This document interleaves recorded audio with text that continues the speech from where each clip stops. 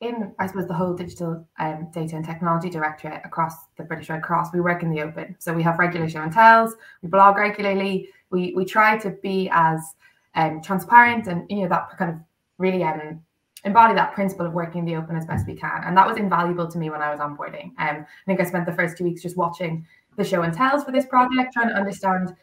And that was it was particularly valuable because you saw how it evolved, right? You weren't just looking at a finished piece. You were saying, oh, look, this is what the guys were doing in week 2, and this is what they were doing in week 6, and this is what they were doing, you know, in week 8, and this is how they went through these things. And you got to see, which again was really, really beneficial, what kind of questions people asked, what kind of worries were coming up when they're presenting to different stakeholders, what kind of questions were coming up. And it gave me a really you know, as nuanced and understanding, I think, of the project as I could get without being there.